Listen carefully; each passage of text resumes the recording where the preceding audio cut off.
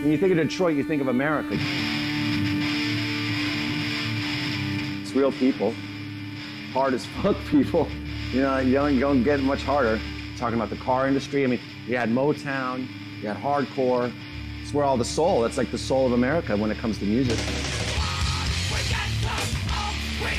It's really getting rock and roll. I mean, the whole thing was all about, you know, growing up in Detroit. The MC5 was one of my bands, and Iggy got his start here. Every fucking band was pissed off. Detroit has a definitive hardcore sound.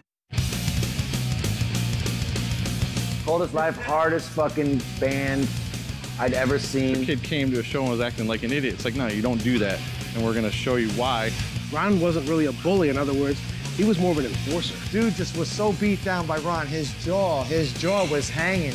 He was destined to go after him because, you know, he's fucking with his boys. He didn't let anybody come in from the outside that no one knew and do whatever they wanted to do without answering to him first. Rumors about Coldest Life, 90% of them are fucking true.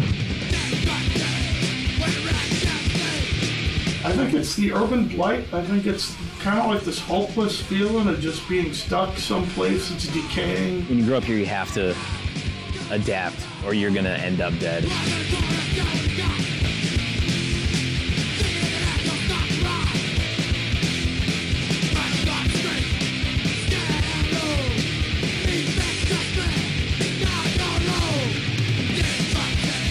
He's just one of fucking 600,000 unsolved cases that are out here. Shot him in his sleep, you know, 3 times in his fucking head because you didn't have no fucking balls. You're out there, Rich Werstein. We're gonna find you.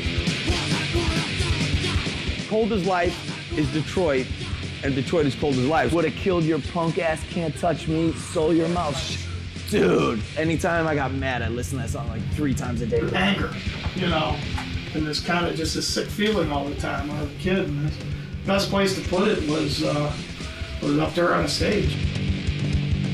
We were all American kids. Like, this is our rock and roll. This is our statement to the world.